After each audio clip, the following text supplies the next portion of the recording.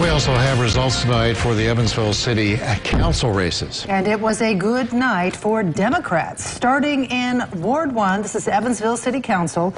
Independent Dan McGinn held this seat. He chose to retire. Democrat Ben Trockman wins, turning this seat Democrat, winning over Republican Tim O'Brien.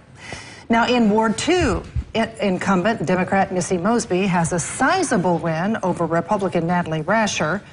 And in Ward 3, this seat turns Democrat as well. Democrat Zach Hieronymus has beaten sitting council member Republican Stephen Melcher. In Ward 4 now, Democrat Alex Burton won easily over Republican Archie Carter. In Ward 5, this seat remains Republican. Incumbent Republican Justin Alpers wins over newcomer Democrat Jennifer Yasser.